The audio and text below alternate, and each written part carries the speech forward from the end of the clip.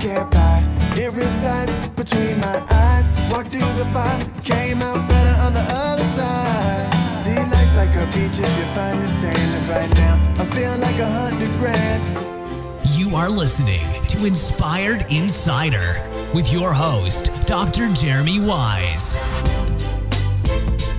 Dr. Jeremy Weiss here. I'm founder of InspiredInsider.com, where I talk with inspirational entrepreneurs and leaders like the founders of P90X, Baby Einstein, Atari, many more, how they overcome big challenges in life and business. Today, we have Craig Ballantyne. He's helped over 1.5 million people with his Turbulence Training and Home Workout Revolution exercise programs.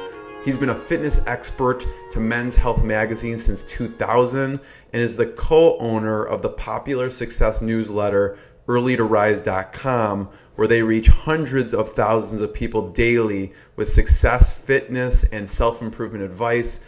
Most importantly, right now, he is the author of The Perfect Day Formula, How to Own the Day and Control Your Life. Craig, thanks for being with me. Thank you very much for having me. You know, one of the most impressive things, I just want to know, what is the golden ticket? Oh, the golden ticket. The golden ticket. Or should it be a surprise for people to get? What's cool about what you have is it's not just a book, but you have a whole perfect day kit, and in it there's a golden ticket. And I don't even know if we should reveal what it is, but I mean, I'm really curious because I saw the unboxing on YouTube of people going through it. So should we reveal it? You said there's no chocolate bar involved. What should we tell about the golden ticket and what's in this perfect day kit? Well, I mean, I can talk about everything that's in the Perfect Day Kit, which is all the tools people need to be successful and to, have the perfect day. But like I said, there is no chocolate bar involved with the golden ticket, so that's a little bit of a disappointment to some people. And then that's all I'm going to say about the golden ticket for right now. Okay, we may bring it up later, and we will talk about it. It's brilliant what you did with that. It's not just a book, but it's almost like a Mac experience, where the way you packaged it, it's an experience to open it up, and the way you package this, we'll talk about what's in it and how people can use it. But I always like to include a fun fact that most people don't know, because you've written about so many articles.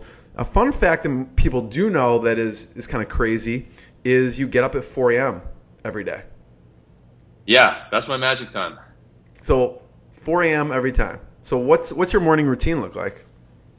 So I get up, I go downstairs, and as soon as I get downstairs, my dog greets me. So I actually let my dog crawl on my chest. So I lie down on the floor, and he crawls on my chest, and I pet him for a bit because I realize, hey, you got to make time for the little things in life. Right. And when I had him as a puppy, I would do that, and then I got so busy, using air quotes, so busy, that I didn't do that anymore. And I was like, this is silly. I can afford, 5 minutes to let my dog, hang out with me and just start the day nice and calm. So we do that. Then he goes and lies down and sleeps for another, 75% of his day, and I go and I have this morning, kind of cocktail of nutrients that I have. Tell me about it. Yeah. So it is, it's Athletic Greens, which is a greens drink. Yeah, and then extra vitamin C. Yeah, and then extra vitamin C and extra glutamine, and then another immunodefense powder. Because I have some digestive issues, so I take that first thing in the morning, and then I sit down and I write for 90 minutes on my number one priority task, whether it's an essay for ETR, whether it's a chapter for a new book, or whether it is a program for one of my fitness businesses. But I just write and write and write and write, and then some meditation, a dog walk, breakfast, more writing, and then a workout, and then that gets me pretty much to lunch. So what'd you write about today? I wrote an article for my fitness business about the 10 best exercises that you can do at home to lose belly fat, and I wrote that one, and then I wrote about 3 diet rules that you can break. And so I wrote a lot of fitness and nutrition stuff today. I mean, you've written so much. How do you come up with new material?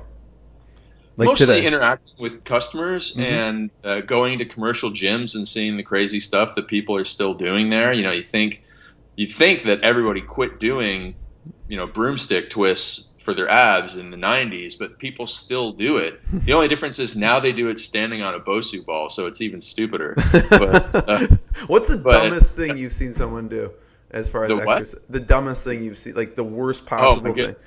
Oh my goodness. I can't believe that I saw somebody do this. And they were doing this with a trainer. So a trainer was telling them to do this. They had 2 dumbbells stood on end, so on the flat ends, and they were standing on the dumbbells in a lunge position. And not done yet. They had boxing mitts on, and the trainer was standing behind them, and they were doing like reverse punches into the boxing mitts. And this, believe it or not, someone is paying this trainer because it's downtown Toronto. They're paying that trainer over $100 an hour to do that. Wow. So dangerous, so stupid, so ridiculous. And yet, you know, it's like, I always describe it as the emperor has no clothes. Like most people don't realize that, you know, they've been told that they're walking around with this beautiful robe on, like in that fable, but they have no idea that what they're doing is absolutely useless and dangerous and looks so ridiculous. But because they're paying $150 an hour for training in Toronto, they think that they're doing the right thing. So it's, man, I've seen some crazy stuff in gyms, but that outweighs everything. You think the trainers got bored and he's like, let's see what we can do today?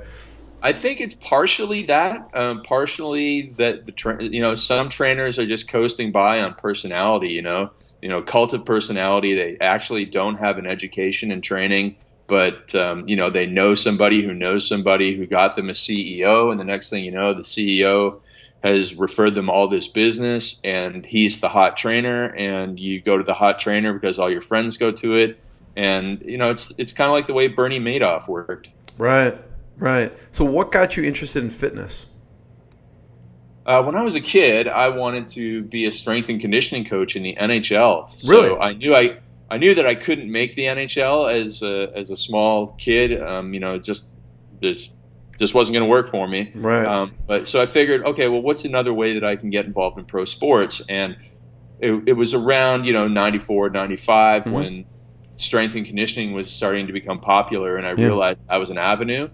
And, you know, I started with traditional bodybuilding first, and then got into that, did a kinesiology degree, did a master's of exercise physiology degree.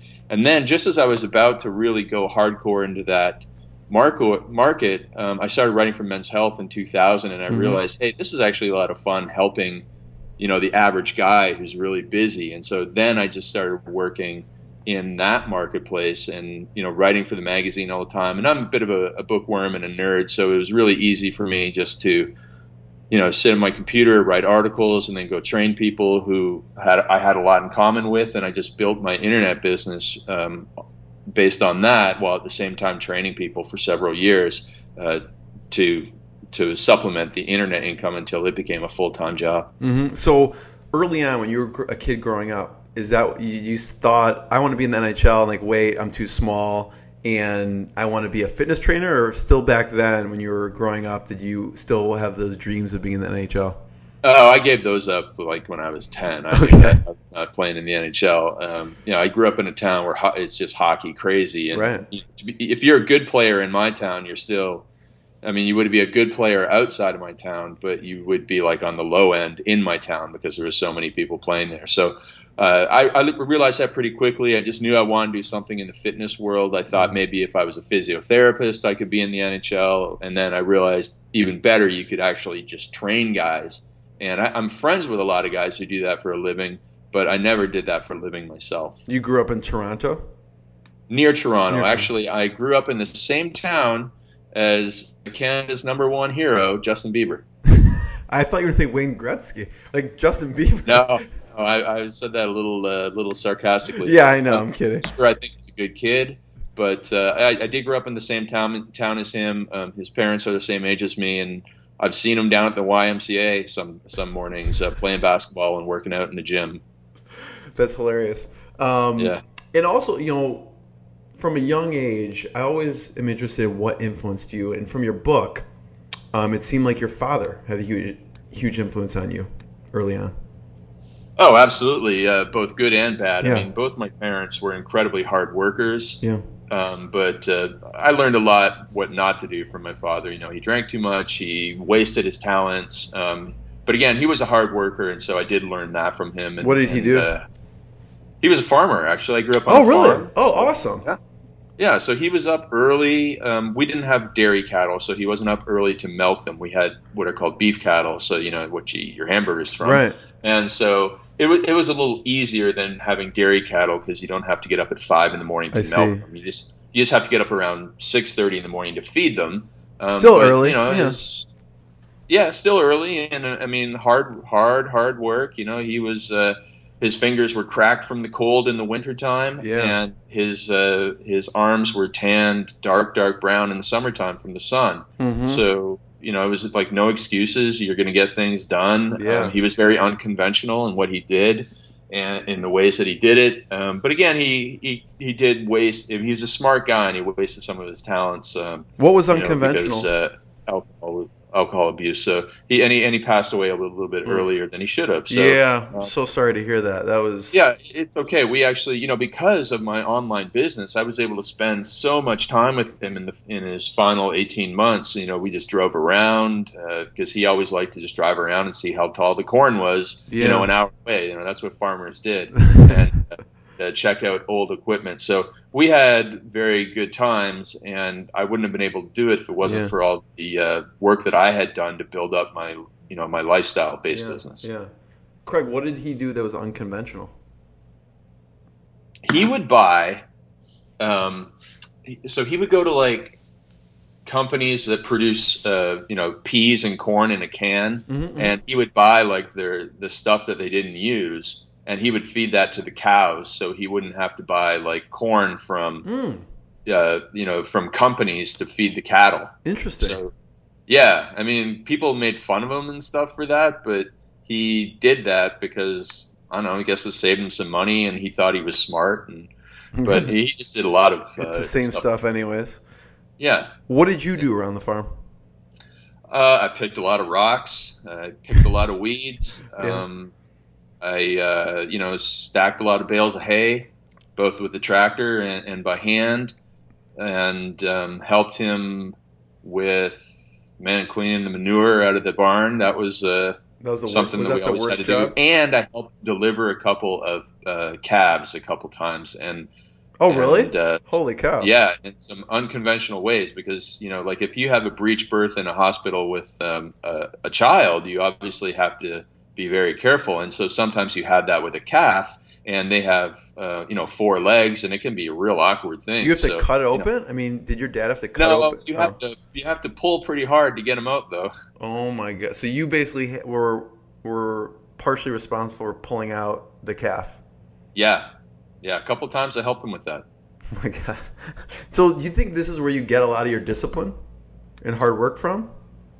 Yeah, from him and from my mother as well. Again, she was a very hard worker. She worked a regular day job at a factory as a receptionist, and then came home. And you know, we were not rich by any means. We were very lower middle class, not poor. I wouldn't say poor, but you know, I used secondhand hockey equipment and hand-me-down clothing and stuff like that. But she would come home and she would sew every evening. In the summertime, she spent hours in her garden. I mean, she had a heck of a garden, and you know, freezing and canning all the fruits and vegetables, and you know, she still does that. She still gardens to this day, and you know, does a lot of stuff that frugal German farm wives would do. Right. So yeah, so you know, so I learned a lot from them, and you know, they expected me to kind of do a lot of stuff on my own. You know, I was joking about it the other day with a friend who was missing one of her son's basketball games and how guilty she was feeling. Yeah. And I said, you know, my parents made me ride 3 miles on, you know, this crappy little bicycle in the summertime just to go play baseball because they wouldn't give me a ride. And I mean, it wasn't like I was riding through the streets of a city. I was riding through the countryside in the dark. Like, I could have been picked up and, you know, abducted by people, but they were just like, you know, you want to play baseball, you're going to get your butt to baseball on your own. Right. And so it's kind of funny that now everybody has to be at every kid's practice, you know, filming it and involved in some way. And it just, you know, it just wasn't like that in 1984. It's interesting. Yeah. And not only that is they probably, if it were today, first of all, would never allow that. They'd make sure the kid had a helmet and a car seat and like whatever, like a bike seat or something. And my parents would be arrested for what they, for letting me bike on my own under the age of 10 to baseball. Right, right. Absolutely. And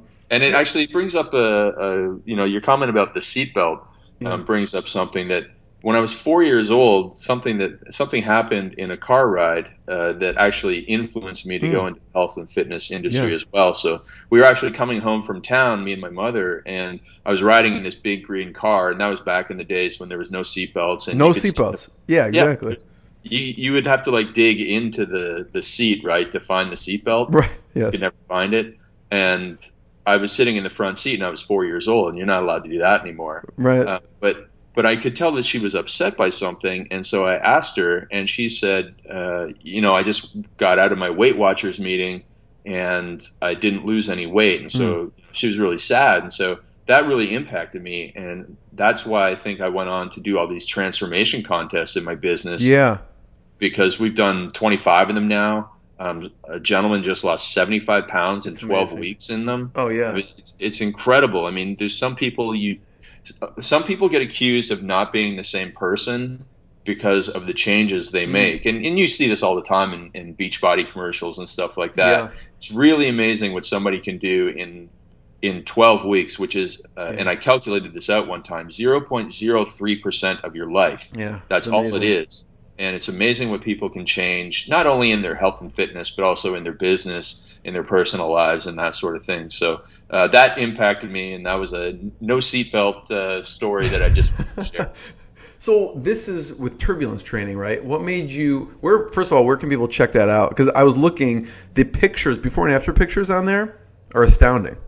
They are unbelievable. They're astounding. They really are at turbulencetraining.com. And again, we've ran 25 transformation contests, but in 25 contests, we also have 4 categories, men and women over and under 40. So, we're going on 100 plus winners of these contests. And, we've gave out over $150,000 in cash, maybe even $200,000 in cash now in prizes to people from all around the world, which is really cool. That's amazing. I haven't met most of them. They're from all corners of the globe. And then one thing that I learned and talk about in my book is that all the winners always have these 5 pillars in place. Yes. And those 5 pillars of success, if they don't have them, they're not winning, period. Yeah. The 5 pillars of transformation. And I want you to talk about those for a second. But first of all, how does the transformation contest work? What do people need to do? Sorry, I missed that one. I said, how does the transformation contest work? What do people have to do? Oh, yeah, great question. So we do them 3 times a year, and all people have to do, they don't have to pay to enter or anything. They don't have to buy anything from me. They do have to use one of my workouts, but I have tons of workouts on YouTube and on our blog. So someone could just, go and enter during it's January, May, and September are the start dates, and they're 12 weeks long, and you just have to take a before and after photo and, go and use my workouts for 12 weeks, do amazing things, change your body, and then write a little 300-word essay on your journey at the end and submit your photos in that little essay. And you can win up to, I think it's $1,000 and a 3-month membership to my, or a 3-year membership to my website. And we're actually, for the 25th contest that's just ending right now, we're actually picking a grand prize and flying them to our annual summit, which is in Denver in June. So really excited about that. That's awesome. To meet one of our winners. And a lot of our winners actually go on to become certified in my Turbulence Training system. So we have a certification as well. And it's really awesome to see somebody go from, overweight and struggling to winning a contest to then becoming a part-time trainer and sometimes even going on to open up their own gym and facility and become a successful 6-figure trainer just because they changed their life. It's really cool. Yeah. You have an amazing program, and obviously you guys do an amazing job displaying that on the site, because I have no interest in doing any type of training. By the time I was reading through it, I'm like, I think I should do the Turbulence Training. You see these people are like, go from way overweight to having these 6-pack abs. I'm like, why don't I have that? That's horrible. Yeah, and the great thing is we show people how to do it in very short order. just before this call, I was on a call with my editor. We're releasing a new book in January about the cardio myth. And we were just talking about how this is going to appeal so much to people that, there's very, very few, maybe 5% of the people want to get up and, go and exercise for an hour first thing in the morning. There's some type A people that want to do it. Right. Most people don't want to do it, and they've been told this all their lives, and it's not working.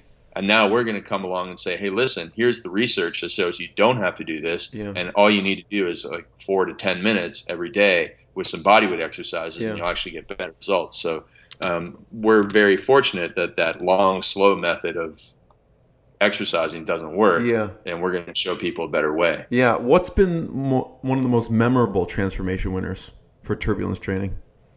Definitely the most memorable woman is a woman named Catherine Gordon. She had a horrible, horrible story to start. I mean, she went to a grocery store with her son, and the guy at the checkout asked if she was, she wanted the senior's discount, with her grandson, and she's 45 years old. So that was really horrible, and that inspired her to go and change. And then, so she won my second contest, and then she's gone on to do exactly what I said. She got certified. She became my trainer of the year in 2014, and she owns a training studio in Sonora, California. Oh, that's awesome. And she's got back into acting and all this stuff just from, getting her confidence back from exercise and health and nutrition. And now she's changing lives. And, it's like throwing a stone in a lake. It's rippled. Your business, my business, same thing.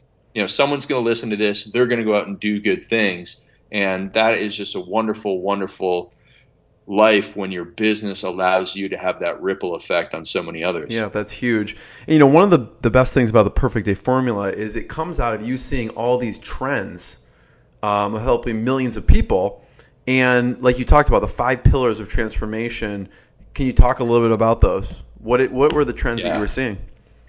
Yeah, they're really helpful, and they don't just change your body. They change so much. You can change, your financial situation. You can find the love of your life. You can do anything you want with these 5 pillars. And so they go like this. First of all, it's better planning and preparation. And most people will set a goal. They'll say, I'm here, but that's not a plan at all. You have to plan out your nutrition. You have to plan out your exercise. You have to plan out your sleep. And when you do that, then you have a much better chance of success. So if you plan out, here's my budget, here's how I'm going to get out of debt, here's how I'm going to change my credit cards to, way less interest, then you're rocking and rolling. So that's the first pillar. The second pillar is professional accountability. And research shows that being accountable to a professional, so somebody who you either hire or who is a mentor to you but has expertise that they can give you, is more effective than being accountable just to a friend. So the accountability coach will give you expert advice and will hold you accountable and take no excuses when you mess up. And that's different. That's different than the third pillar, which is social support. Social support are the people who will give you a pump up every day, no matter how bad the day went. So if you had a tough day, they'll say, hey, you know what? No worries. Come back tomorrow. You're going to do it. I'm proud of you. That type of thing. But they're not actually going to have the expert advice, and they're not going to be able. Well, they probably won't say, that's a lame excuse. I don't ever want to hear that again. Right. That's what your accountability coach is for. I gotcha. So there's a difference between your coach and your cheerleaders, but you need them both. Who is yours? Who's your social support? Definitely the trainers that I have that are certified with me. I also join every single one of my transformation contests. So I don't necessarily do something physical. Yeah, I don't do something physical every time. Sometimes I make changes to my nutrition. Like, one of my bad habits last year was Coke Zeros. I would drink like 2 or 3 a week. I would never have guessed that. Day. Yeah, I have a sweet tooth, and Coke Zero is pretty darn close to Coke. So I gave that up with their help, and I actually gave up drinking water out of plastic bottles over 6 or 8 months ago with their help. So, that's awesome. So each of the transformations, you almost try and break a habit that you want to break. Absolutely. Yeah. Absolutely. So what are some of the other ones? So you had Coke Zero, drinking water out of plastic bottles. What other ones did you work on? Some of them were just writing 1,000 words every day. Yeah.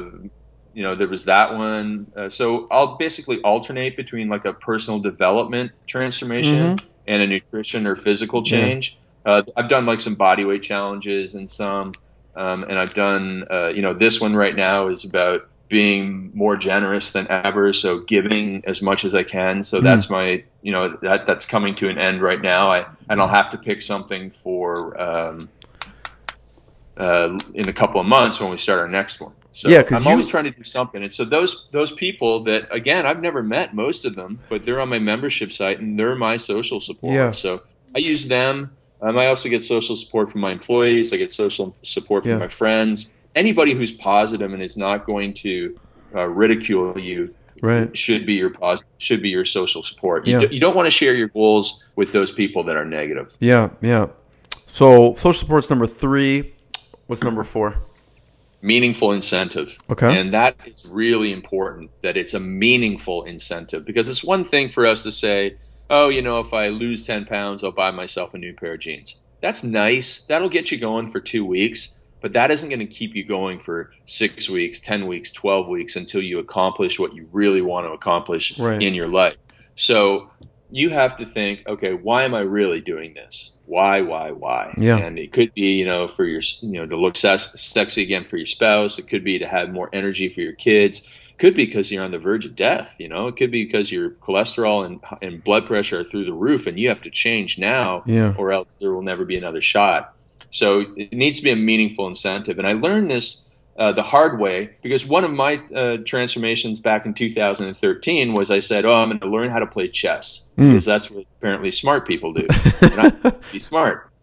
So after 3 days of trying to watch chess videos on YouTube and play some online games, I quit. And I realized this is not meaningful to me in any way. I had no connection to it. I didn't really care. Right. But what I knew that I should take up was meditation. I had tried and failed a couple times before. Right. I'd struggled with anxiety in the past, and I knew that meditation would help me. Yeah. And so on January 28th, 2013, I started with 2 minutes of meditation in the Viceroy Hotel, I think, in St. Petersburg, Florida, a very famous hotel there. Okay. And I haven't missed a day since of at least 5 minutes of meditation. Right.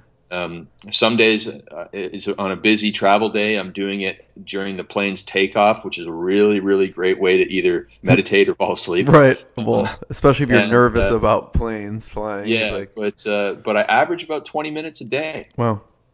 Yeah. So I just sit on, some pillows and sit cross-legged and close my eyes. And I don't worry too much about my thoughts wandering. I did worry about that a lot at the start, but I realized that kind of made it, not very much fun and difficult. And so I just said, okay, I'm not going to worry about that for now. So I breathe deeply and slowly. That has been the biggest thing for me. I have become more patient. And in general, you mean? What's that? Like in general, or?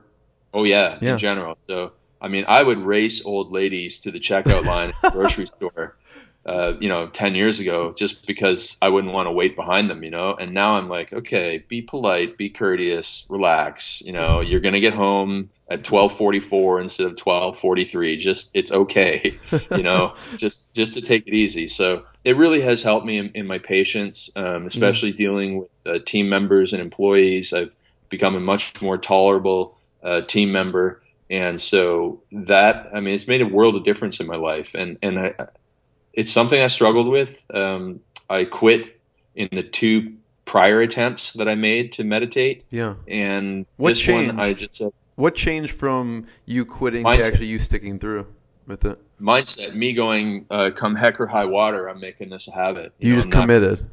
Yeah. And I also got, my business partner had been meditating for years and years. So I called him my professional accountability. I'd be like, I'm struggling with this. What do you recommend I do? And, just focus on your breathing. Yeah. Focus on, this tip and that tip. So he gave me extra advice. And also from my chiropractor who was really into it. So there were those 2 things. And then I think I had a bit of it wasn't like I didn't know I had anxiety in the past when I tried before, but this time I just wanted to, shut it out from my life for good. And I had been doing a really great job, and I just wanted to add it. And then also, we had been writing about it a lot at Early to Rise. We've been recommending meditation to all of our readers, and I'm like, well, I don't meditate, so I feel like a hypocrite. Right. So there's been a couple of things that I've changed in my life because of Early to Rise, realizing that, I have these bad habits, but I go and tell people what to do all day, so I need to change my own. So I actually stopped swearing as well. It's good motivation. Yeah.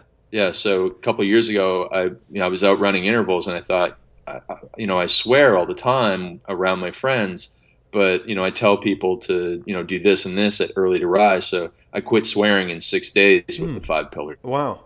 Yeah. So basically you just practice what you preach. You use the 5 pillars, you plug in whatever you want to do, and you kind of use this step by step. So the fifth, what's the 5th pillar? The 5th one is the biggest and most important pillar. It has the greatest impact when you have them all in place, and it's the deadline. And everyone knows that a deadline is very, very powerful. It gets us to take action.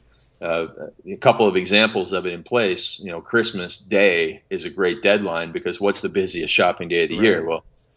Well, Black Friday, I suppose, but that's because there's a sale deadline. But also the 23rd, 24th of December are packed at the malls. But it's not like nobody knows that Christmas is the 25th. It's not like Easter, which is a sneaky holiday and, jumps around on the calendar. Right. But everybody knows that December 25th is going to be Christmas again this year. Right. But human nature, we just wait till the final seconds until we actually have to go and, be inspired by the deadline. I mean, you can't go and buy something on the 26th and really impress somebody as a Christmas gift. I mean, they want it the day before. So the deadline will inspire people to action. It will also motivate them to stay with a habit change. So, the first 2 weeks, most people can skate by on motivation. From 2 to 6 weeks, it becomes tougher and tougher. Yeah. But then it's at the 6th week of our 12-week transformation contest, people go, okay, I'm halfway through. Now I'm on the home stretch. And then it's just like running a marathon. As you hit mile 25, you find energy that you didn't think that you would ever have again. Right. And run a little bit faster. And so that's the power of the deadline. And we see it in marketing all the time, that people wait.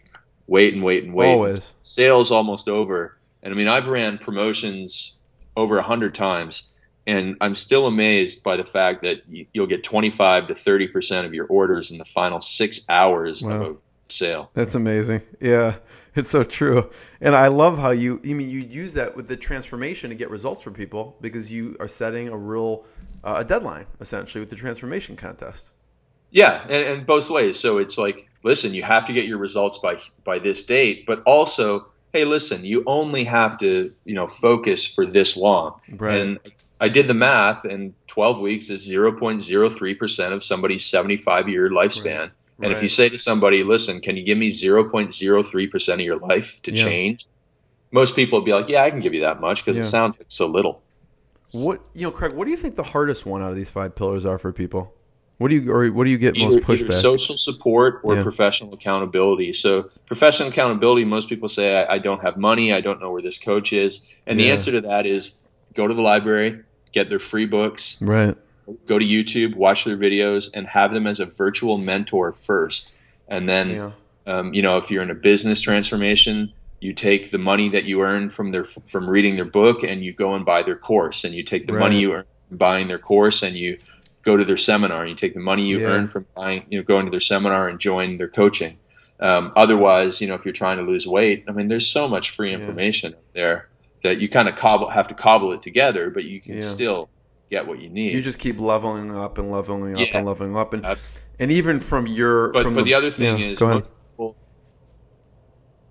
most people just struggle with positive social support because they're surrounded by so many negative people at home and at work.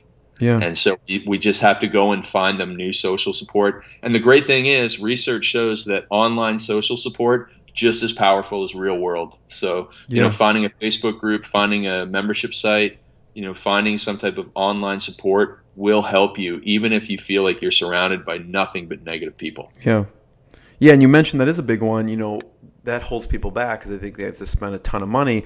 And I remember what's interesting story you tell in the Perfect Day Formula is your struggle with it early on with that you always say, I should have got my mentor earlier. Right? Oh, absolutely. Yeah. So talk about that, your decision-making process to find that initial mentor. Right. So the biggest mistake that I made was I didn't hire a coach soon enough. I mean, I could have hired a coach, financially in 2003, but I waited until 2006 because, frankly, I was cheap, stupid, and stubborn, and I was just, I thought I could do it on my own. It was really nice timing. It was a classic when the student is ready, the teacher will appear moment. Right. I was just reaching out to a friend, and we got in a conversation about coaching, and he said, I'm actually thinking about taking coaching clients on. And I said, I would love to, have you coach me. And he was really, really great. And he helped me have a huge breakthrough in my business. And I wish I would have done it sooner. So that was the biggest mistake that I made. So the biggest piece of advice I could ever give to somebody is get a coach sooner. So find somebody that you want to emulate in terms of both success financially, but also success morally and ethically, and find somebody that suits you and your personality, and hire them. Do everything you possibly can, even if it's just going to their seminar, be their intern, whatever it is, but go and find your mentor as soon as you can. And then, Craig, this was Tom you're referring to? Yeah, Tom Venuto, who wrote Burn the Fat, Feed the Muscle, a very big selling ebook. And he's like kind of the grandfather of fitness information products on the internet. He's been around and doing this since 2001 or 2002. Yeah. And he's just a wise, ethical, moral person, and he really helped me out. So what was the breakthrough he helped you with? He really showed me how to create a website that other people would recommend to others. So, specifically affiliates. He showed me how to write good, compelling sales copy. He showed me how to be persuasive. He showed me how to organize things, and he showed me basically how to do a 3-day promotion with a deadline in it. And so that was, one of my first experiences with a promotional deadline. And so he just really dialed everything in for me, because I was kind of like scratching and clawing and putting stuff together on my own, and it just wasn't coming together. And then in 3 months working with me, it made a huge difference. It was like the exponential hockey stick results. Yeah. Spending a little bit it's amazing how we try and save so much money, but spending more money sometimes just saves us time and makes us more money. Yeah, I just did a recent presentation at a big fitness seminar talking about the 3 biggest business mistakes that I made. Yeah. And the first 2 were about wasting money. Yeah. And I said, but you know what? The money that you waste is like a fraction of what you will lose by not having a coach, which was, the third mistake. Like people are going to overpay on rent. They're going to overpay on websites. Right. And, they're going to get in partnership with the wrong person. Everyone's going to do this. It's like you can't. I could tell you a million times, and you'll still go and make those mistakes. Right. But the wrong partner and overpaying, they'll only cost you $10,000 in errors. But not having a coach could cost you millions. Yeah. Or having a coach can help you avoid the other 2, maybe. Yeah, absolutely. So a big influence on you, obviously, is Early to Rise. It's a huge site. Amazing work you guys do. What led up to being the owner of Early to Rise? So that's a long, long story, and it starts with my coach, Tom. So in 2006, on our first call, he said to me, Craig, what do you want your business to look like in 5 years from now? Yeah. And I said, I'd love to have a business like Early to Rise. And that was it. That was, we went on and talked about sales copy after that. But why Early to Rise? Why did you want a site like Early to Rise? I had been a reader of that site for about 5 years. I mean, Mark Ford, a.k.a. Michael Masterson, started that in 2000 or 2001. Yeah. I was on the email list early, and, he was talking not only about health, but also building your business and, becoming a smarter person and a better person. Yeah. And really, it's a holistic approach to just success. Yeah. And I just thought this is the most wonderful thing, because not only did I want to help people change their bodies, but I really wanted to help people with shortcuts, science-proven shortcuts to success in every aspect of life, because I think life in general is simple. We just make it too hard on ourselves because we don't know the answers. And so I wanted to share my answers and experience with people. And so that's why I was so big on it at the time. And I said that to Tom. But then, we didn't ever talk about it again. And then the year after that, I joined Yannick Silver's mastermind group in 2007. Right. In 2008, I met my business partner, Matt Smith. But we didn't do any business together until 2011. But we remained friends, and I learned a lot from him. And, I met a lot of people. And then in 2010, Matt Smith and I were on a trip with Yannick and Tim Ferriss in the deserts of Arizona. We were shooting guns and driving cars. Okay. And then on the way back, we were at the airport, and Matt said to me, what do you think you're going to do next after the fitness business? Or, what are you going to do in the fitness business? And I said, well, I told him that I wanted to have a business like Early to Rise. And then 6 months later, he was at a seminar with Mark Ford. And Mark Ford said to him, I don't think I want to do Early to Rise anymore. I'm going to sell it, or I might even shut it down. And he said, well, I know a guy who would love to take it over. And so he connected me with Mark, and Matt and I flew down to Florida and negotiated the acquisition of the company. Wow. And we've been running it since July of 2011. And that was 5 years, 3 months, and 17 days after I first told Tom on that first call that I wanted to have a business like Early to Rise in 5 years. So I got my exact business dream accomplished. I was a little late, so don't hold it against me that I was 3 months and 17 days late, but I did a pretty good job. And so to me, that was my first experience with, kind of like the law of attraction, but I actually call it the law of action attraction, because you have to go out there and do the work. You have to meet people. But when you do that stuff and you implement those 5 pillars into your life, you can achieve exactly what you want in your dreams. It was really, really an amazing moment for me. Yeah. Craig, that's amazing. What's the most rewarding? I'm interested in what's the most rewarding thing about running Early to Rise, and what's the most challenging? What's the most rewarding? Definitely most rewarding. Yeah. Sorry, what was that? No, what was the most rewarding? Yeah. It's just the customer feedback from people that we get from all over the world that will probably never meet, that we've changed their life in this way, that this email helped them get out of like the darkest time of their life. We've had a couple people say that they were so down and out they were considering suicide. I mean, not a lot of people. I don't want to say that we're stopping people from committing suicide, but we've reached people in a tough place before. Deep way, and then also the transformations. I always say that you can't have a physical transformation without a mental transformation. As impressive as the physical transformations are, the before and afters, I mean, I get teary-eyed when I read some of these things about single moms and the physical transformation they've made, but then what their children think of them and how it's really made a big impact on them.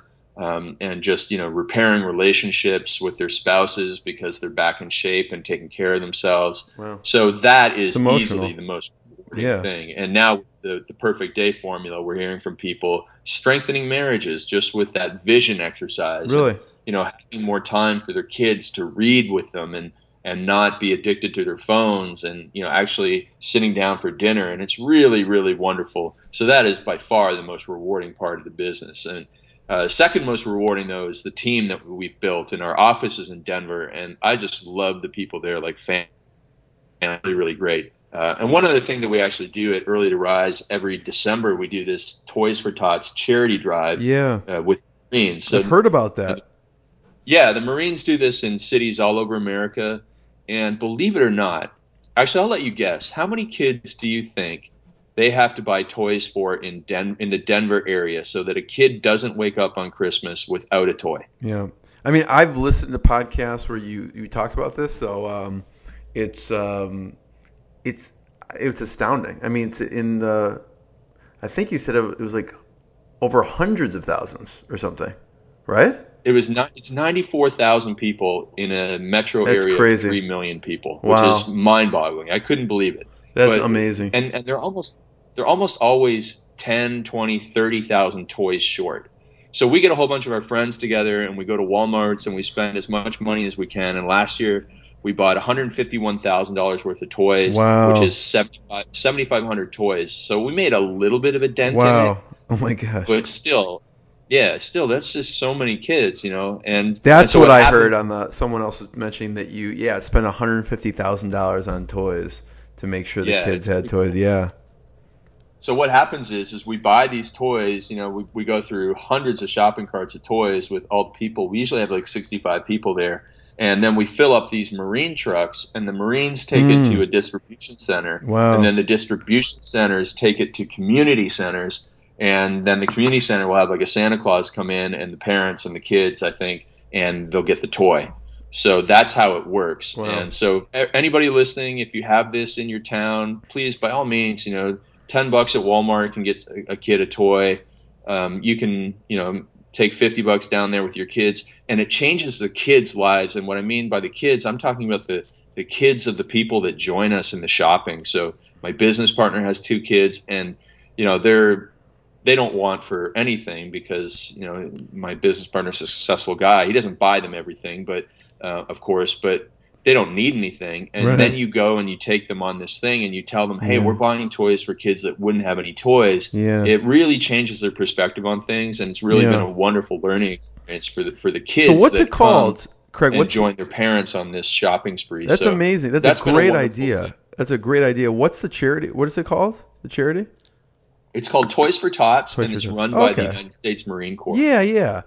It's in cities all over America. I know that they even do it in Toronto, obviously not with the United States Marine Corps. They do it with the firefighters and the police department. Yeah. They have it in Chicago, yeah. We're doing, I don't know if you've heard of the book, there's a book called Opposite of Spoiled, and it basically helps teach like really young kids financial literacy, so you start young, and part of it is giving them an allowance of a give, spend, and save jar. And so I should definitely, my little daughter is thinking of what should I do with the give, and that's actually an amazing idea to use for the give jar. So thank you. Around kids and their energy and all that sort of stuff. So that's been, the rewarding part. The challenging part is just, I guess it would be, it's all personal for me. It's just becoming a better mentor and manager, and overcoming my selfishness where I just want to, write in a room all day, but I need to be out there and teaching and helping our employees grow. And I've learned a lot in the last year, and I really think that we've put together this amazing team of people, and they're just very, very sharp, and they're passionate about helping people. And so that challenge has turned into a reward. So challenge is just becoming a better manager over time.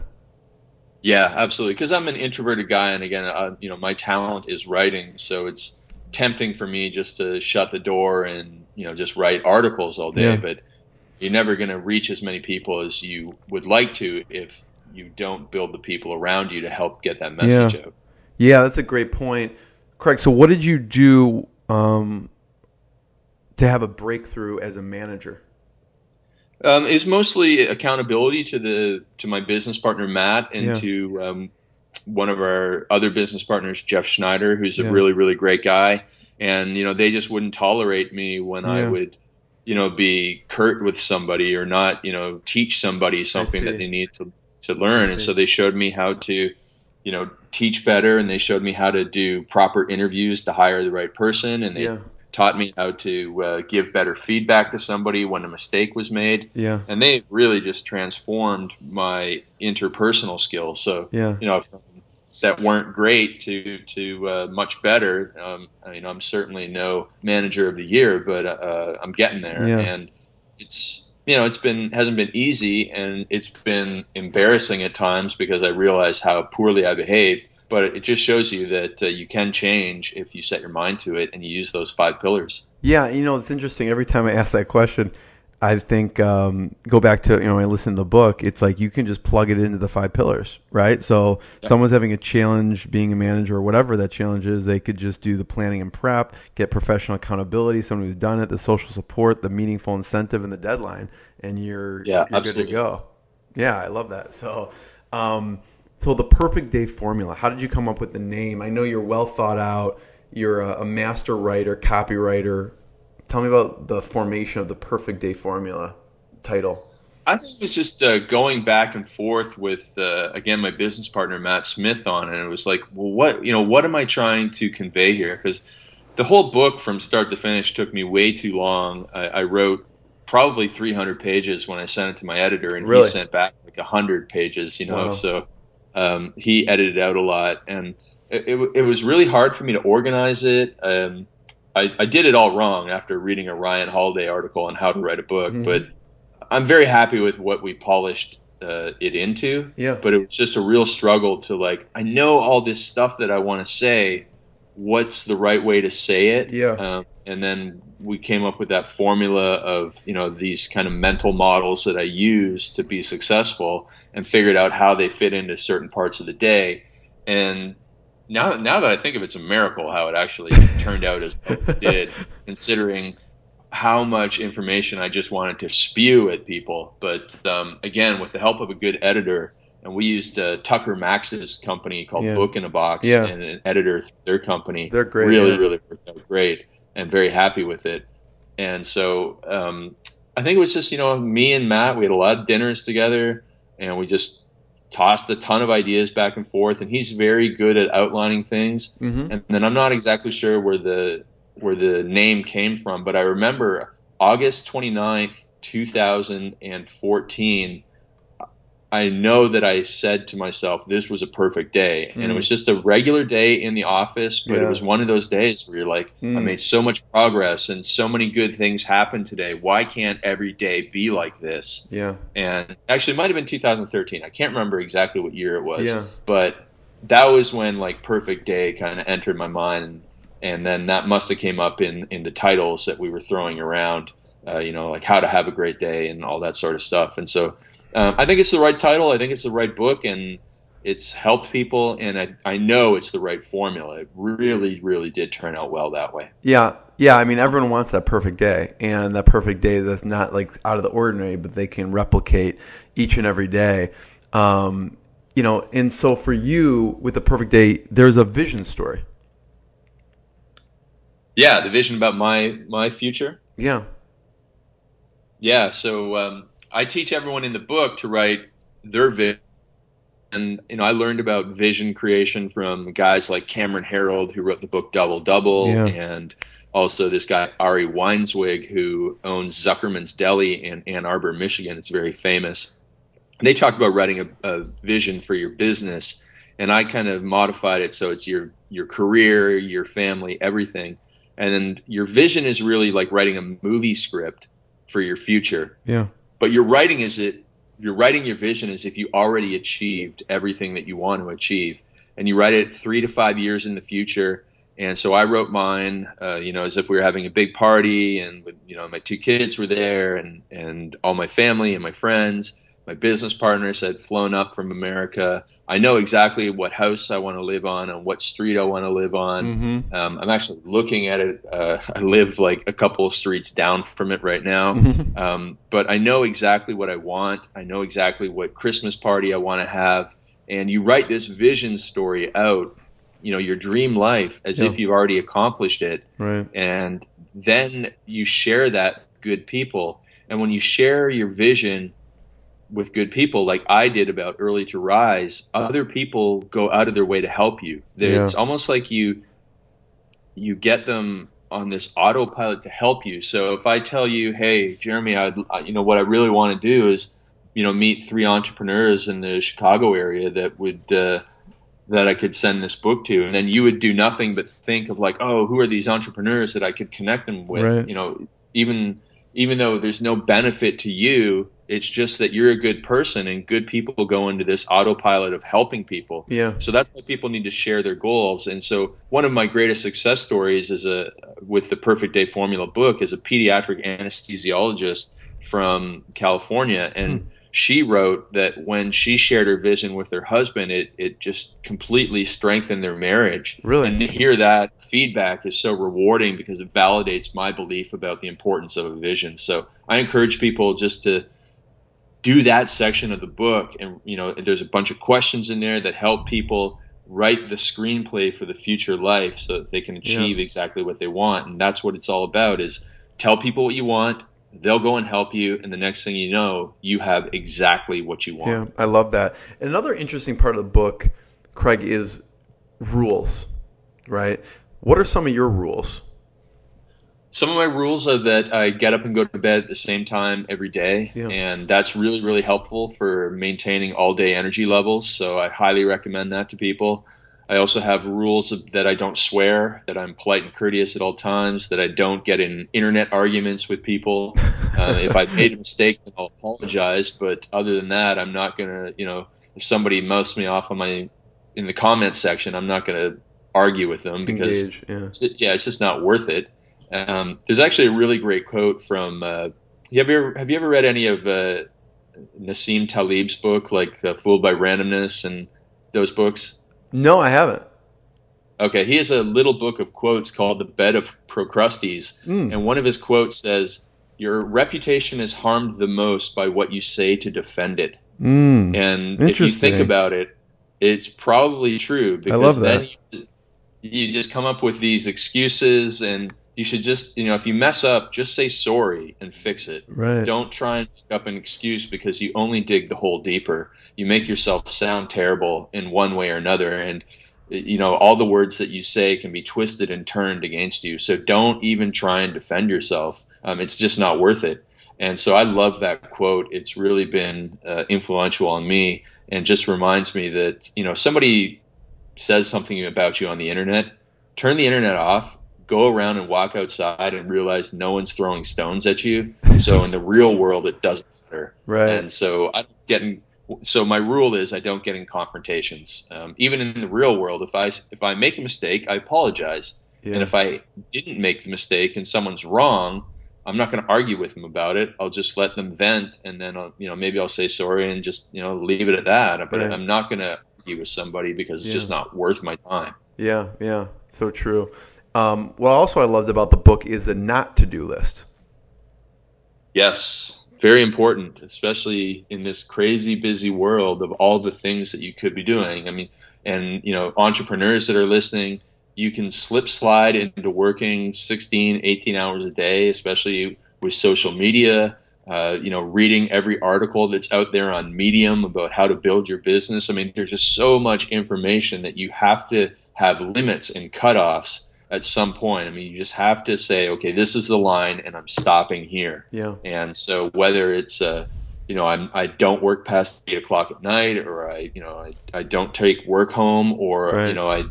I don't, use the internet on Sundays, which is one of my rules. Yeah. What is on your not to do list? Not to do list is not check email until after 11 o'clock in the morning, or hopefully afternoon. Not get in arguments, obviously, is another one. Not take phone calls from unexpected phone calls. So, I don't just answer the phone if it starts ringing. I don't take, if someone tries to get a hold of me on Skype, unless we have an appointment, I don't take the call. Yeah. I'm in a fortunate position where I don't have to react to that stuff. Right. People, if it's important, someone will get back to me later. Yeah. And, it's just, unless there's a question mark in the email, I don't reply to it. Just stuff like that helps you cut down on the amount of back and forth and unnecessary communication. And so I really just make sure that if I'm having a phone conversation with somebody in 2 days, I'm not going to continue an email conversation that can wait for 2 days. Right. It's just stuff like that can really save you a lot of time when it's all added up. Yeah. And I think in the book, I don't know if it was in the book or another piece of information you had out there, was the 3 most important rules.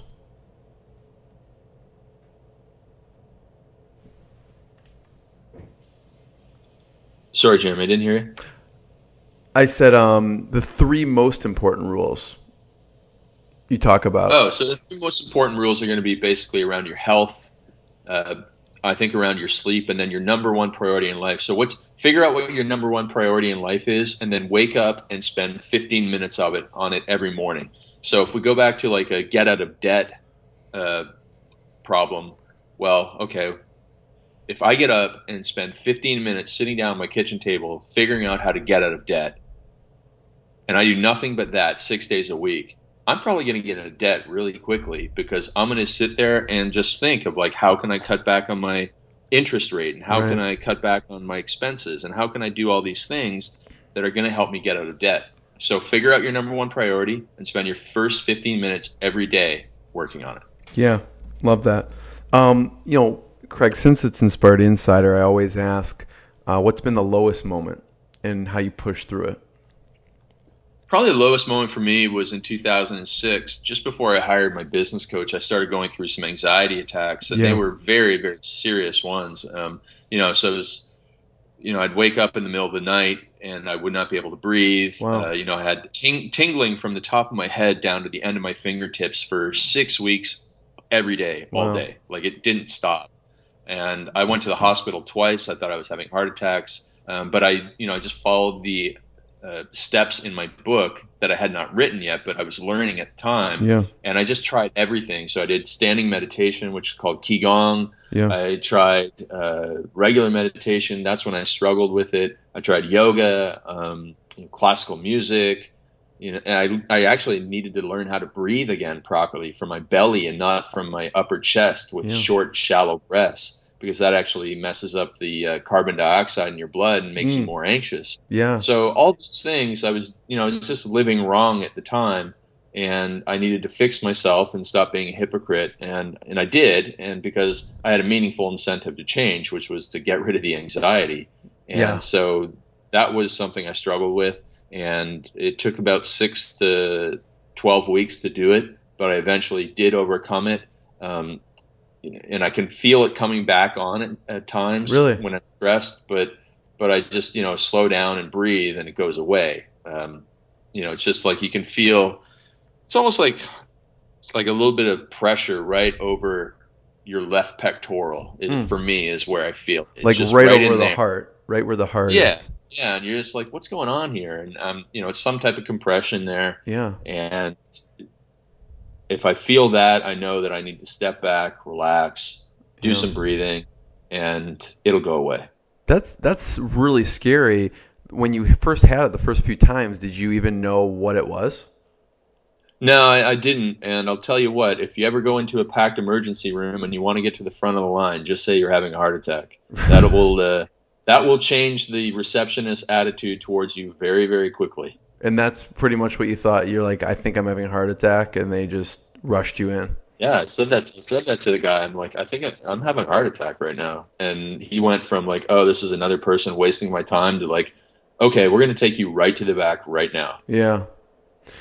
Wow, that's crazy. Craig, what's been one of the proudest moments for you? Proudest moment, definitely getting this book out was huge. Yeah. Also, taking over Early Rise was just really, really neat. I know that we can help a lot of people with it, and so I'm very, very happy. And then every year when we do that Toys for Tots drive, when I get to announce how much money we've raised, because there's several contributions between all the shopping receipts and then money that other people have sent in, that's pretty fun. We actually have Santa Claus and Mrs. Claus there. Cool. I have all, like 100 people gathered around, and we don't have like the Jerry Lewis telethon number come up, but it's written down on my paper, and I get to announce it, and the crowd goes nuts. So that's pretty cool. That's awesome. Talk about forming the kit. What made you decide to do not only just the Perfect Day Formula book, but the kit, and then what's in the kit?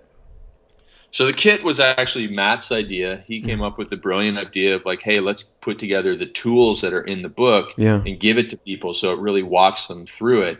So having the kit is like having me at your kitchen table across from it, taking you through creating your rules, creating your pillars, creating your vision, walking you through all that. Plus it gives you, aspects for the brain dump, which is a really cool tool that helps separate work and home. It allows you to identify your magic time and script your day. All these really important success tools that will help somebody accelerate the results. And so Matt gave me the idea. Our team put it together. It is really great. It's like having presents show up at your house when you order it. It's like Christmas in July sort of thing. Right. And really, really happy with how it turned out. And so they'll open it up and they'll get the gratitude journal that we have. That's also been a really big impact on my life for positive reasons. Yeah. And then they'll get the workbook to help them create their rules. And then they'll have a little piece of paper that they get to write their rules down on in a plastic carrying case for it. It's just like carrying around your goals at all times, like Zig Ziglar said. Yeah. So you have that. And then there's a section on your transformation. Then there's a section on goal setting. So it's a poster that folds out, and it's a bit of an unconventional way of setting goals compared to normal. And then they have how to create your vision with all the penetrating questions that I ask that help people identify what really matters to them. And then finally, there's that scripting work pad sheet in there as well. So there's 100 days of scripting your day and using the brain dump. It's all those tools to help make sure that somebody has the greatest success that they get. And then there's the golden ticket, which, if somebody wants even more coaching, we have a online coaching program that helps people take it to the next level. Yeah. So what is the golden ticket? So it gives them a huge discount. Yeah, a huge discount for them to call into our customer support team.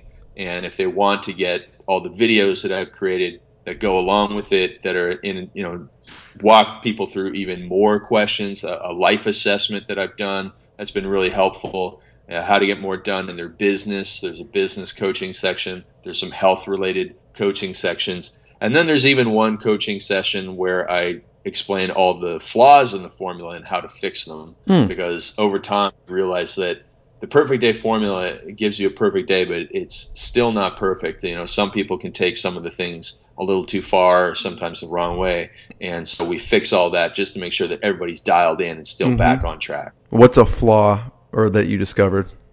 Some people being too strict with their rules. So obviously with the rules, you need to follow them probably 90% of the time. But you don't want rules to get in the way of the two most important things in life, which are people and experiences. So if you say that you have a rule that, you don't do anything from Monday to Thursday and you just focus on work, and this opportunity comes up for you to have dinner with a friend you haven't seen in 10 years, but you say, oh, no, I don't, do social things on Tuesday evenings. Yeah. I mean, that's ridiculous. That's taking things way too far. One, you want to be focused by your rules, but you're not going to give up an opportunity to really have a great memory with somebody. Now, of course, you have to draw the line both ways. You can't be going out every night and staying up late and drinking socially every night if you want to have success in your health and wealth building. You just can't do that. Yeah. But at the same time, you can't be so strict that you give up on really great opportunities. So, I mean, most people are going to be wise enough to know what fits in that 90% boundaries, and then the exceptional times that you go and make the exceptions for. Yeah, and you talk about it a little bit about your routine, like whatever, you go to bed at 8 or 8:30 and wake up at 4, but if you need to go out later, then you'll just kind of take a nap in the middle of the day and kind of get around that rule if it affects the experience. It is really important to stick to your wake-up time as closely as you can. Yeah. Otherwise, then you get into like a 3-day stretch where you're really tired in the morning and you're sleepy all afternoon. Yeah. So it's better just to take the hit on the one day where, you stay out a couple hours late, or you miss a couple hours sleep. You still get up very close to your wake-up time, and you have a nap that day, or you go to bed really early the next day, and then you're right back on track. Yeah. But if you sleep in on Saturday and Sunday on the weekends like I used to, then it's, not until Thursday morning when you feel like you've caught up, but then it's Thursday morning and you're back in the cycle of going out late again. Yeah. Craig, this has been awesome. Thank you so much. And I have one last question, but first, where should we point people towards? Where should they check out, the Perfect Day Formula and the Perfect Day Formula Kit? We can get the Perfect Day Formula on Amazon in all its formats. The audiobook is really popular. Yeah. I got an Audible. Anyone should get it on Audible. It's like a steal for actually what the price is on Audible. Yeah, it's really great. And then from there, if somebody does want to have, that virtual coaching where it's like having me sitting across the table from them with the kit, they can go to perfectdayformula.com and actually watch a video where I unbox everything and I walk people through in very much detail all the cool tools that they're going to get to succeed. Yeah, I mean, I would encourage anyone to, obviously, you can go on Audible. I think it's like less than $10 for the Audible book. And it's like 3 hours. I mean, what you can save in time, energy, money by listening to it is remarkable. So thanks for creating that, Craig. And so my last question is, what have we not talked about in the Perfect Day Formula that we make sure that we mention? Oh, geez. Well, I think we've covered pretty much everything that really matters to me. We've covered, helping people create the boundaries for their life, which is the rules in the morning, which allow them to get the most done. Mm-hmm. And actually, I guess the one thing that we haven't covered is the paradox that more structure in your life does actually lead to more freedom. Mm-hmm. So people think, wow, there's a lot of, strict rules and stuff in this person's approach to life. And there are. But again, if you think about it in terms of a normal day for a normal person, they work during the day and then, their family is waiting for them at home. Well, wouldn't you want to be very structured in your day so that you know that you can get home on time for dinner, Yeah. You can get home on time to read for your kids before they go to bed, you can get home on time to actually pay attention to them and not your phone. And that's what it's all about. So that's why we do work so hard during the day, Yeah. and we do set up rules, and we are very structured. And so the more structure you have in your life or in your days, the more freedom you have in your life so that you can go and do whatever you want at night. You can live wherever you want in the world when you're very successful because of the structure you have in your business. And you can do the things that you've always dreamed of doing because you get so much done. Yeah. And that's an objection you get. People tell you, well, you don't have kids, right? Yeah, I do get that. And then I just point to them, all the people that have been successul with the formula with kids. So, Right. One of my friends, Bedros Keuilian, not only does he get home on time for dinner, but he gets home on time after, he has like one of the biggest growing fitness franchises in America, and he runs a big business, but he still gets home on time to play guitar with his son before dinner and then play games with him after dinner. And so he gets to shut down at night and not worry about work because he gets so much done during the day. Yeah. Yeah. Everyone check out the perfectdayformula.com, or is it Perfect Day Formula without the THE? I think we have both, but perfectdayformula.com for sure. Check it out. Craig, thank you so much. It's been fantastic. Thank you, Jim. What I got, you can't buy. It resides between my eyes. Walked through the fire, came out better on the other side. See, life's like a beach if you find the sand. And right now, I feel like 100 grand.